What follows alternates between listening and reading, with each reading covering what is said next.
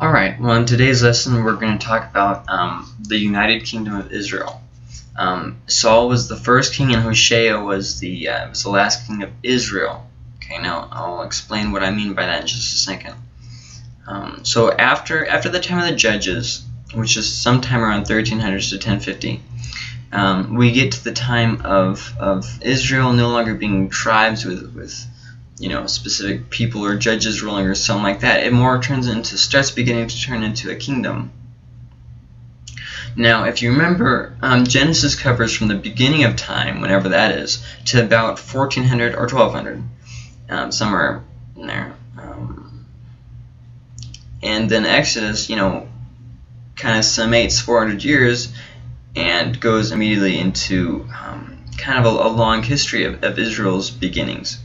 The 400 years of slavery, the 400 years in the foreign land, that's not really recorded, just kind of hops right over that to get to the rise of Moses and that kind of stuff.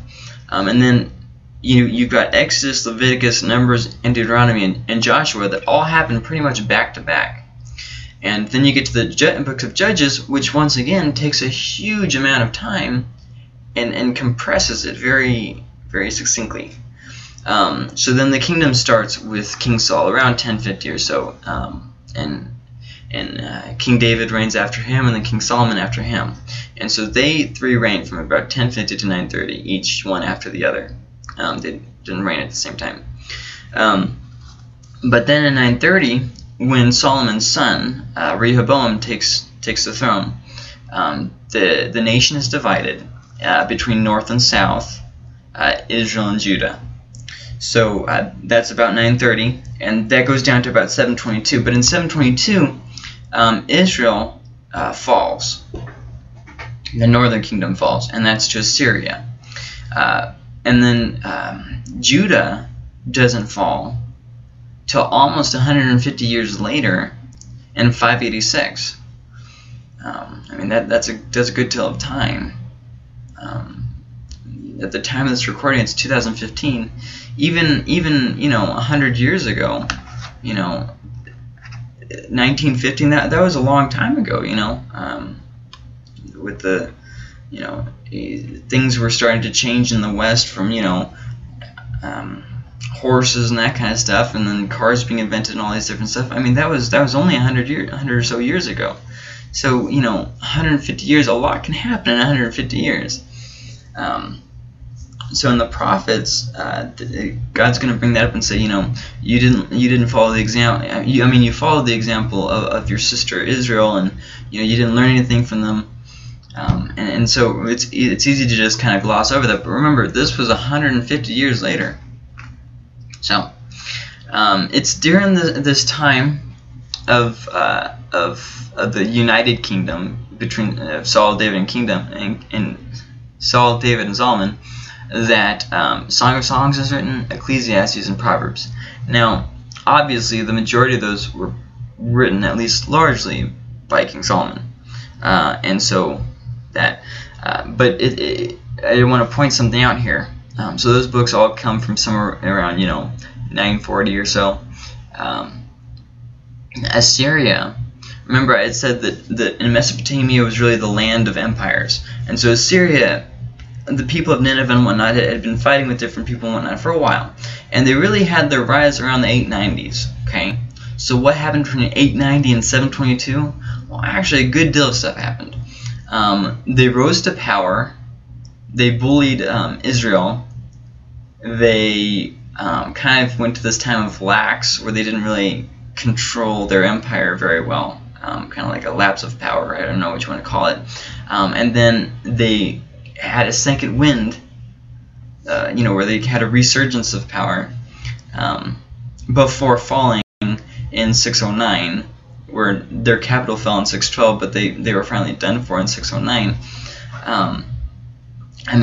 There's a lot of stuff that happens. So when Jonah goes to tell, to preach to Nineveh in around 770,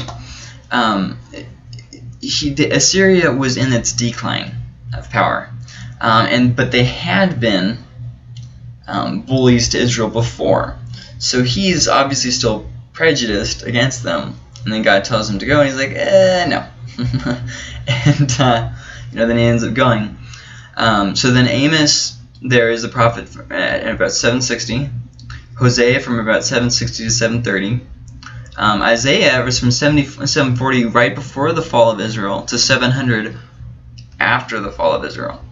And Micah is a prophet from 737 to 690. So if you look at the order of events here, you've got Saul, David, Solomon, no prophet from the prophet books, from the major and minor prophets. But then you get down to the kingdom, when the kingdom is divided, and it's like 150 years, and they've got the first of the prophets, Jonah, and then you've got Amos and Hosea and Isaiah and Micah. But it is important to note that, remember, I mentioned this in one of the introduction lessons, that there were still prophets. There are prophets in the time of King David. Nathan the prophet is one of the ones that's kind of mentioned a lot. When the kingdom is first divided, there's some prophets that go to Israel. And then you've got Elijah and Elisha from the books of Kings. And all throughout the books of, I think it's Chronicles, 1st and 2nd Chronicles, it says, this was taken from the prophecies of this man, or, this man, or whatever. And so prophets were obviously a tool of God's hands, and just because the recorded prophets, they have their own books, all happen later, doesn't mean that, God wasn't giving any warnings. So, once again, this was the ideal of how the tribal allotments were supposed to be. In fact, this map doesn't even show how far it was supposed to have gone. It was supposed to go up to the river up here. But, obviously that really didn't happen. So that takes us to the books of 1st and 2nd Samuel. Now, 1st and 2nd Samuel follow right after each other. The events of 1st Samuel pick up pretty much at the end of the time of the judges. The events of 2nd Samuel pick up pretty much at the end of 1st Samuel. So it was probably, tradition-wise, it was written by Samuel and his disciples. Obviously, Samuel couldn't have written all of it because he dies in 1st Samuel. So, tradition said that he and his disciples wrote it. He was the last judge of Israel, and once again, it's unclear as to whether there were any other judges at the time that he was the judge or whatnot. But 1 Samuel 7:15 says, "Now Samuel judged Israel all the days of his life." And then in 8:10 through 22, he gives a warning to the people about what will happen when they get a king, because they come to him and they say, "We want a king." And he gives them this warning, and they say, "You know what? We still want this king." So why were they so set on this king? First off, a king was a sign of protection. Remember, they had growing empires all around them. They had growing kingdoms all around them. Things were getting, to put it in a weird kind of way, more serious. Even in the land of Canaan, which had all these tribes and all these different just chaotic kind of structure to it, people were starting to be afraid of the growing power in Mesopotamia. They were starting to be afraid of the growing powers in Egypt. People started realizing more and more with time that it was very dangerous, and so they wanted this idea of protection, but they also wanted this idea of identity. All the other kingdoms had these kings that gave them identity, and they had these things that made them a people and made them safe and made them a homeland, and they just had this. And Israel wanted this. So rather than doing what God told them to do, where the land would be completely theirs, once again, they failed to kick out the other people. But then also, they reject God, in that they want a human solution for their spiritual problem. So Saul is exactly what the people want. People say, well, why did God anoint Saul when he knew that he was going to mess up? First off, it's important to note that God always gives a chance. He doesn't judge you for something that you haven't even done yet. Okay, so that's the first thing. Saul did have potential, and he did have the image of a good king. He had the looks. He was tall. He was strong, but he overlooked God. And so once again, this is obviously a very, very good lesson for people. It's not about the looks that count. It's about someone being a seeker of God. And the same thing applies for today. Is this person going to be a good CEO of this company? Did they look the part, or do they have the heart? See what I mean? There's more to business than just simply being business-minded. Obviously, a lot of people would say that's not true, and yet it still seems to be. So Saul reigned from about 1050, 1030, somewhere in there, to 1010. Now, Saul, from what we can tell, never really had complete control over Israel. But it's interesting how he's introduced. In chapter 9, you have this guy's all big and handsome and everything, and he's out there looking for donkeys. It's almost comical. He's walking around and he's like a dope out there looking for these donkeys, and it's just interesting how it introduces him. And then King David, on the other hand, is introduced as this guy that's just out there, even overlooked by his own father, taking care of sheep. There's a lot of ideas about David's origins and whether he was a illegitimate child or whatnot. There is nothing that is supported in the Bible of that, so I'm not going to really touch on that other than this. It needs to be established that just because something is of Jewish origin does not make it true.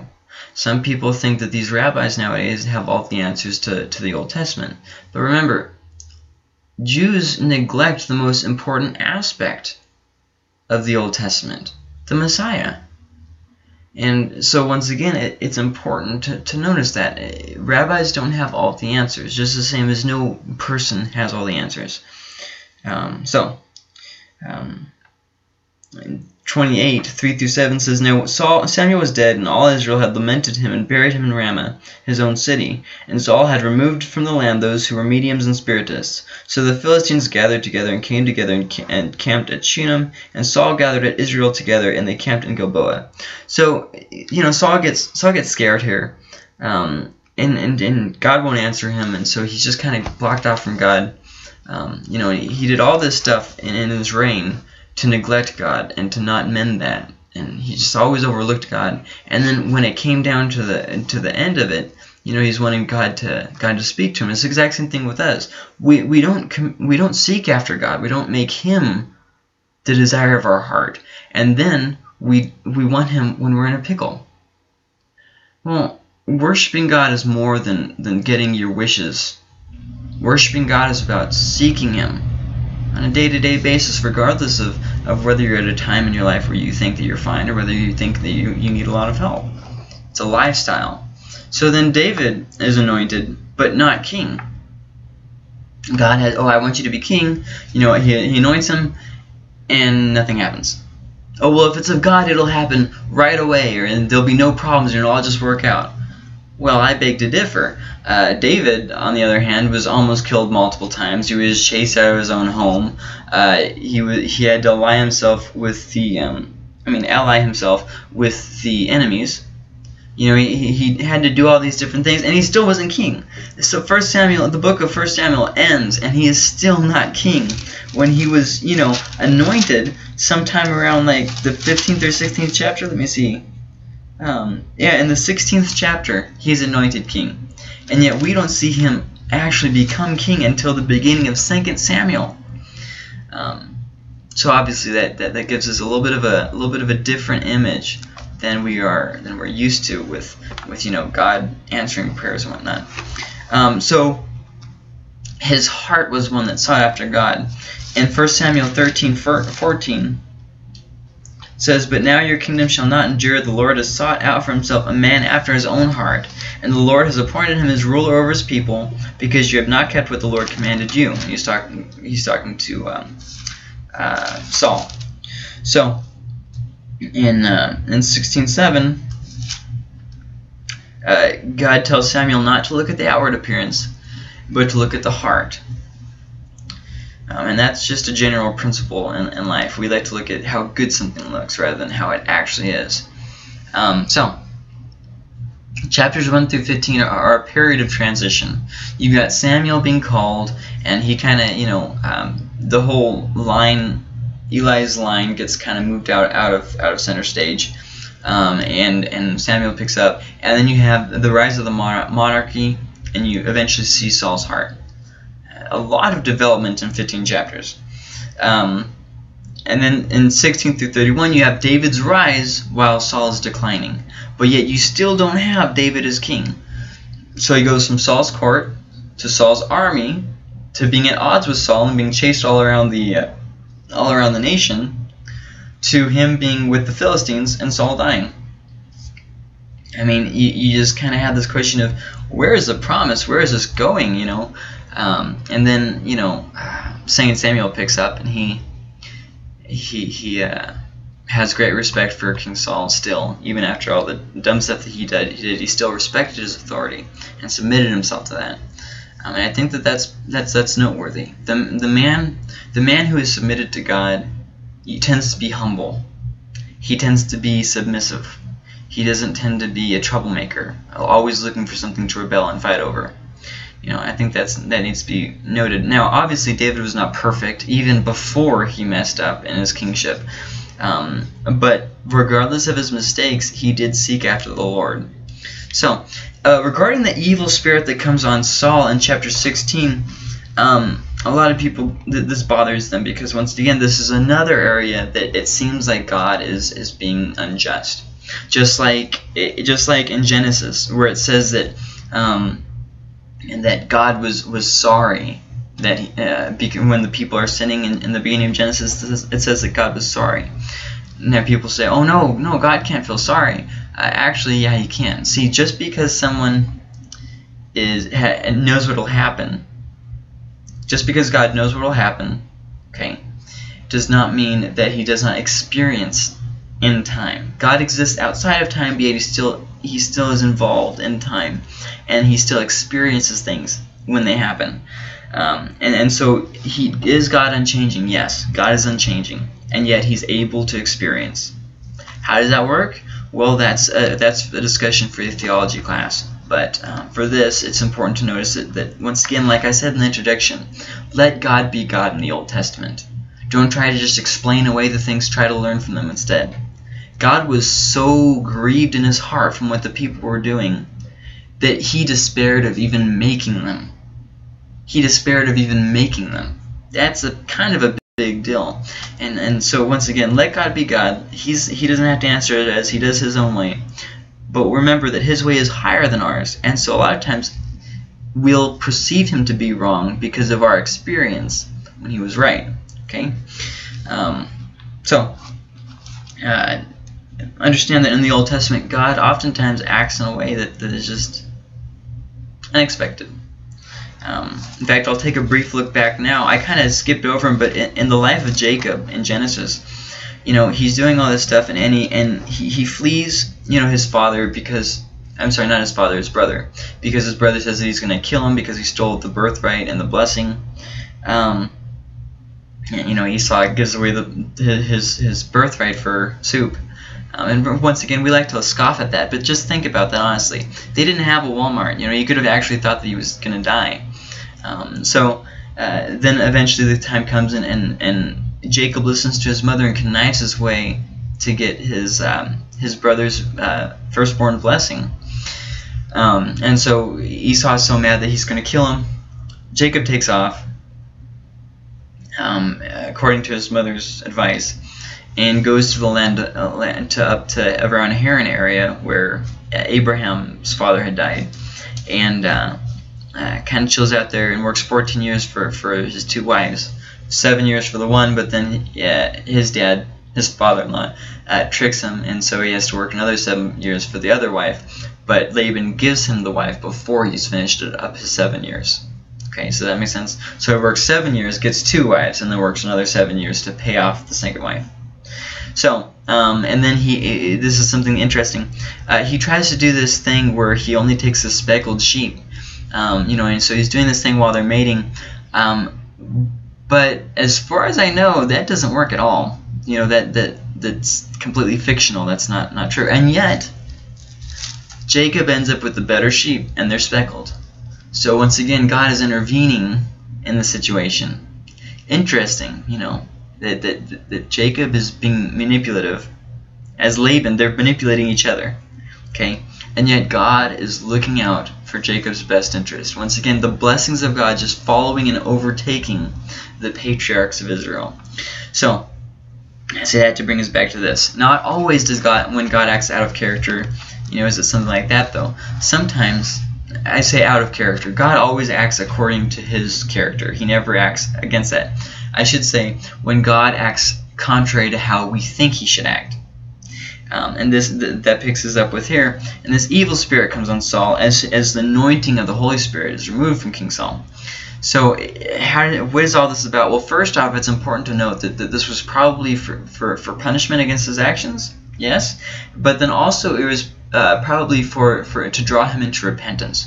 Remember, God wants to reconcile Himself with people. Just because people are hard-headed doesn't mean that God gives up on them. He works on them and He tries different things, which once again, we know that everything that He does is good, regardless of whether we agree with it. So then David and Goliath, probably the foundational aspect of 1 Samuel. Goliath is this huge giant that comes from the army of the Philistines, and he's just so big, and everybody's intimidated. And David says, "No, you've come against our God." And that needs to be dealt with.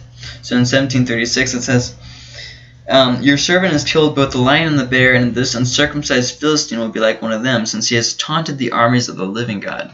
Now, with this, as you're studying, ask yourself questions like, why did he say living God? It's important. But then also, it's important to note that Saul here is big, and yet he's cowering in fear. David is this little shepherd boy, yet he is standing up for God and for what God is doing. So then he says, you come against me with a sword, a spear, and a javelin, but I come to you in the name of the Lord of hosts, the God of armies of Israel, whom you have taunted. And he says the spiel here. And he basically leaves the results up to God, verses 45 to 47 there. So this is a picture. Once again, I just did an internet search and found all these maps. So I hope I'm not stealing anything. I did not. All the pictures that you see in this, I had nothing to do with. They're taken by other people and uploaded to the internet. And I didn't see any claims on them, but I just don't remember where I got them from. So, but Saul's camp's over here. There's Soka and Judah, and here's the creek here that he drew the stones from. Here's the Philistine camp over here. Okay, right here. Here's the valley of Elah. Now here is the Sheraim road that the Philistines fled on. Okay, and the picture it says here on the bottom was taken from Ezekiel. All right, so that takes us to 2 Samuel, which begins with David's rise to power in Judah in chapters 1 through 4, and then David's reign over all Israel in chapters 5 through 24. Now, it kind of has an outline like this. 5 through 10 is good things happening. 11 through 12 is the sin with Bathsheba, and then 13 through 24 is bad things. So the central aspect of 2 Samuel is David's sin with Bathsheba. And once again, cautionary tale. If you're in pornography or sexual immorality of any kind, the same thing happens with us. Oh, everybody else is wrong. Oh, we should kill that man who did this to this guy and took his one sheep. And then Nathan the prophet says, David, you are that man. You took this man's one wife when you have all kinds of wives, and you could have had others besides. I mean, there are other virgins in Israel, but you had to take this man's wife. And so you see how sin leads to more sin. First off, David is, whatever the heck he's doing sitting at home while his armies are at war. It says the time when the kings went out to war, and he's reclining. It's in the middle of the day, and he's reclining. Sometimes you fall into temptation because you're in the wrong place when you should be somewhere else doing something else.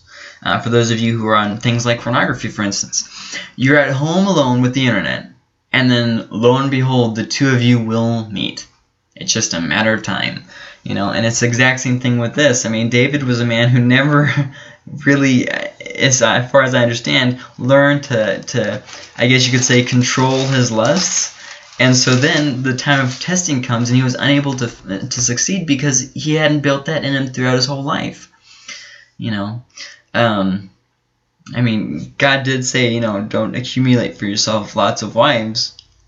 If he would have, people think that the more wives you have, or the more women you have in your life, the more happy you'll be. But the more you have, the more you'll want. And David didn't understand that. And then this causes him to commit adultery, murder, and he killed a lot of other people, and got a lot of other people killed besides Uriah.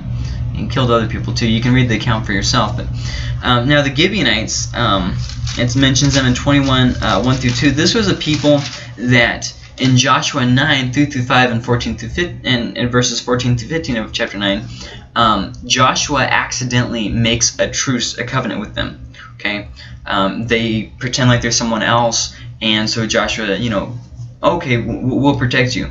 But then he finds out that they're actually the Gibeonites, that they live in Canaan, and they were supposed to destroy them, and they still stick to their word and protect them. But what had happened was King Saul got overzealous. When you mess up spiritually, you try to overcompensate in other areas. And that's exactly what King Saul did. He's messing up. So what does he do? Oh, well, I'll drive out the Gibeonites.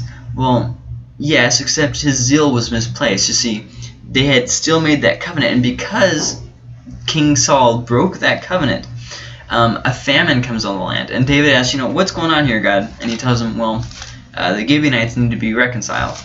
And so because of it, King Saul's kids had to pay the price for his sin. So, God makes a covenant with King David in chapter 7, 8 through 17. Now therefore, thus you shall say to my servant David, thus says the Lord of hosts, I took you from the pasture, from following the sheep, to be ruler over my people Israel. And he goes on this basically saying, this is where you came from. Okay, don't think that you're so high and mighty. This is where you came from. Now this is what I'm going to do for you. And because David has it set in his heart to build this temple. And Nathan says, yeah, that's a good thing to do. And then God tells him, no, go tell him not to build it. And he says, okay. So this is what he tells him. And it's very, very interesting to note that here he is trying to build God's name up. And God says, forget that, I'm going to build your name up. And this covenant is very important because, once again, Jesus was born through David's offspring with that covenant. It's a covenant that's followed all throughout the Old Testament, really. So a lot of times he'll say, on account of my servant David, I will not destroy you on account of my servant David. So some things going on with 2 Samuel. In chapter 1, 11 through 16, David killed the man who claimed to have killed King Saul. Once again, because King Saul was the king. Were you not afraid to kill the Lord's anointed? This I believe really is a cautionary tale. Sometimes, a lot of times actually, people don't need any help in rebellion. They rebel all by themselves. And so what happens here though is David says, this man was the Lord's anointed. He was the king. Regardless of whether you think a leader is good or not, be very careful with rebellion. It's very rarely justified. Very, very rarely.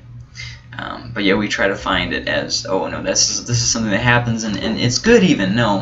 The attitude of rebellion is not good.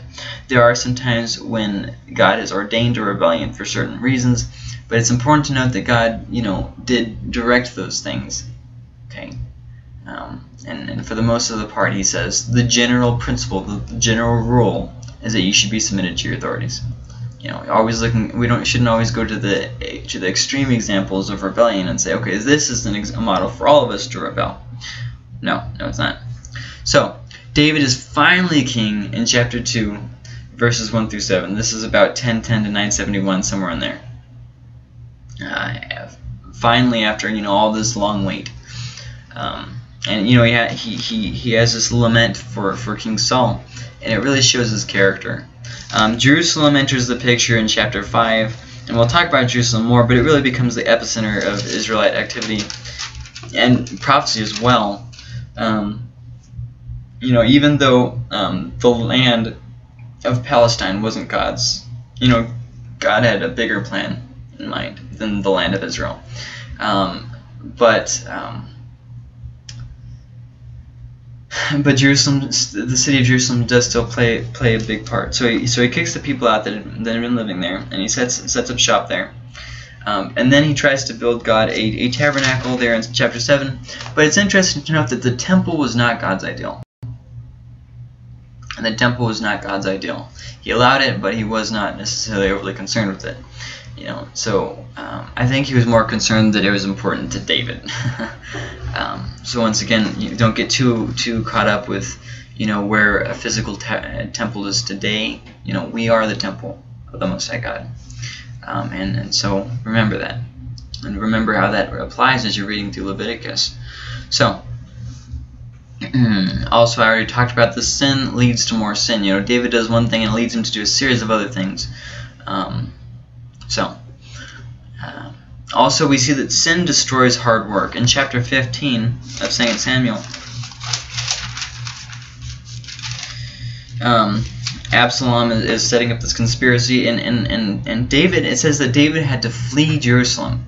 He had done all this hard work, set up this kingdom, united the peoples, and because of his rebellion, his son rebels. I'm sorry, not rebellion. Because of his sin, his son rebels against him.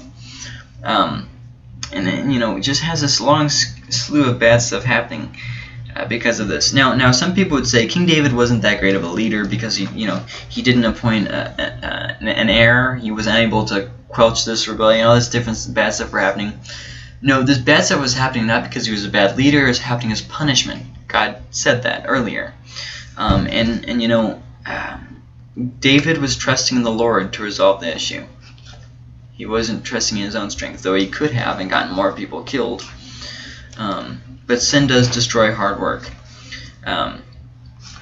We also see that righteousness affects others. In chapter 24 through 25, it says, David built there an altar to the Lord and offered burnt offerings and peace offerings. Thus the Lord was moved by prayer for the land, and the plague was held back from Israel. So then Solomon enters the picture in chapter 12, and he begins his reign at the beginning of 1 Kings in 971 to 930. Now Solomon is called, you know, the wisest person, and he definitely does, you know, show that in a lot of areas.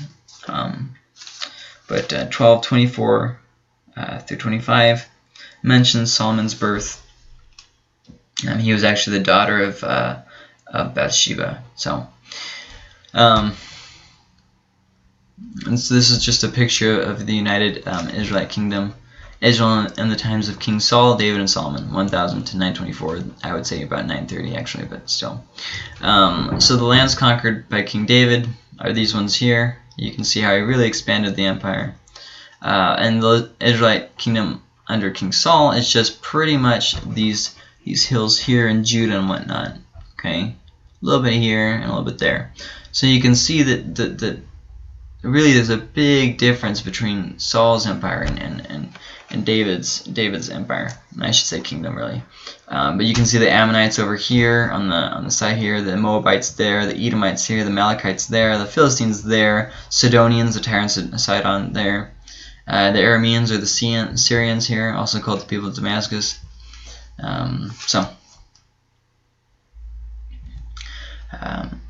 Then at the end of King Solomon's reign, we have the kingdom united under his, divided under his son. And I'll stop after this, just give you some little history here. Now Israel is called by many names throughout the prophets and whatnot. It's called, it's called the northern kingdom. It's called Israel. It's called the tribe of Joseph. Sometimes it's called the tribe of Ephraim, but keep in mind that sometimes they're actually referring to the tribe itself. It's called Samaria, It really has just a whole slew of different names. Sometimes when it says these things, it's talking about the whole of Israel. Sometimes it's talking about all of the children of Israel. Sometimes it's talking about a specific tribe of Israel. So it's really just important to pay attention to the context and just kind of know what it's talking about. So in 930 to 722 is when it existed. It fell by Assyria in 722. There are very few recorded prophets for Israel, and there's a lot of reasons for that I've touched on before. First off is that they ignored the warnings. Second off, their heart was hardened. Third off, they were not in covenant with God. Israel as the northern kingdom was never in covenant with the Lord. They were not of David's descendants. They did not reaffirm him in any religious aspect. In fact, they set up cultic places and stuff like that. Also, they opposed David's house. Which is probably not a good idea. But then also there were some prophets just not recorded. Or some of them were recorded in other books like Elijah and Elisha. So they were really very evil. They practiced what's called Canaanite Baalism, basically worshiping Baal, who is this god of the storm god, and Asherah, who in some accounts seems to be maybe his mother, wife of El. But then in other accounts, it seems like maybe they're not related at all. It's very hard to know who Asherah is or where she even comes from. But Bel, once again, the Canaanite religions was very, very mixed. There really was no set religion. This is what we believe. And there's really no set people. Canaanite was just kind of a jumble pot, So the kings of Israel are listed here. With their most likely dates, as you can see, with the different prophets that we know of kind of interspersed. Jeroboam the first, who was the first to rebel. When I watch this, he rebelled against Solomon, and Solomon had, he ran to Egypt. But then when his son came, he came back. See what I mean? And with that being said, he did stir up a rebellion. And then also, I want to point something out. King Saul caused some problems that King David had to solve. Sometimes in life, you get to a position and you have to resolve an issue that really sucks and it's not your fault, but you still have to resolve it. So Jeroboam reigns from about 930 to 910. These are approximate dates on a lot of this. Nadab is 910 to 909, Baasha 909 to 886, Elah 886 to 885, Zimri 885, reigns a very short period. I think it's like 6 months or something like that. Zimri, I already said that. Omri 885 to 874. Omri and Ahab are actually pretty big figures. Omri was one of the most good political leaders that Israel had. In fact, I believe it was Assyria or Babylon referred not to Israel as the house of Omri. Not the house of Israel, not the house of David, the house of Omri. So he was very powerful. Now it's interesting to note that because Omri and Ahab were two of the most wicked kings in Israel's recorded history, and it actually spends a good deal of the Book of Kings talking about Ahab. So Elijah and Elisha prophesy or do their works around that time. Now something else. I'll wait on that. Ahaziah reigns after Ahab in 853 to 852. Now, if you notice, the names that are boldened are good, are called by kings good kings. Okay, by the books of Kings, they're referred to as good kings or righteous kings. And if you look, there are absolutely no names in bold here. So there's not a single king thus far in Israel that First or Second Kings calls good. So Ahaziah 853 to 852, only a year. Joram from about 852 to 841. Jehu 841 to 814. Jehoahaz 814 to 798. Jehoash 798 to 782. Now at this time things are starting to get a little bit, probably hectic. There's been a few prophets, there's been a few things mentioned going on, and still the people aren't listening. So Jeroboam the second, 793 to 753. I believe Jeroboam the second, if I'm remembering correctly, had the potential to be a good king, and he started off good. Killed all these people of Bel, but then I don't know what happened. He lost his fuel or something, and that was the end of that. So I think it was Jeroboam II, but whoever it was, he was almost a good king, but he wasn't. So it was during Jeroboam II's reign that we have Amos and Hosea and their prophecies. So then we have Zechariah in 753, Shalem in 752, Menahem in 751 to 742, Pekahiah in 741 to 740, Pekah in 740 to 732, Hoshea in 732 to 722. And Hoshea is the king, the last king of Israel, and Israel is conquered by Assyria, who once again is on the resurgence, I guess you could say, and makes a big campaign, goes down and takes control over Israel. It chips a good chunk out of Judah as well. Now this is the beginning of the Samaritans. We're going to follow the history of the Samaritans, and then when I upload, I'm going to upload a New Testament class. When I do that, it'll pick up on the history of the Samaritans and kind of show why there was such disunity between the Israelites and the Samaritans. Okay, and so that takes us to Judah. What was happening with Judah during Israel while Israel is doing all this? First off, the names. Judah is called the Southern Kingdom. It's called Jerusalem. It's called Zion. It's called, sometimes it is called the people of Israel. So they exist as a separate kingdom from 930 to 586. So kind of a good deal of time for them to exist. The people who reigned there were David's descendants. In fact, if you read in 1st and 2nd Chronicles, it only follows David's line. So tribes, Judah and somewhat Benjamin. It's kind of, once again, the numbering of the tribes. I'll let you read it for yourself, but it mentions, it kind of just doesn't even mention it. Mention that the Southern Kingdom has Benjamin as well. But then eventually a king comes by in Judah. His name is Manasseh, the son of Hezekiah, I believe. Yeah, the son of Hezekiah. And he's called more wicked than the Canaanites. So you've got the most wicked king. He's more wicked than even the people who God had called them to drive out. And Chronicles mentions his repentance, but Kings does not.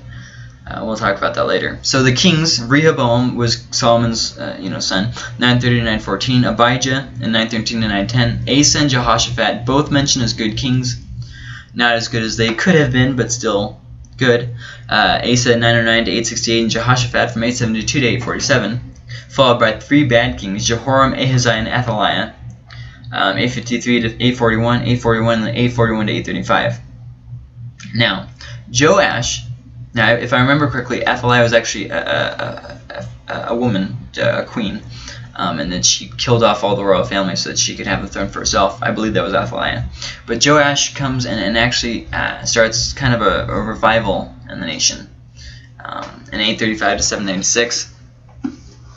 And the thing about Joash, if I'm remembering correctly,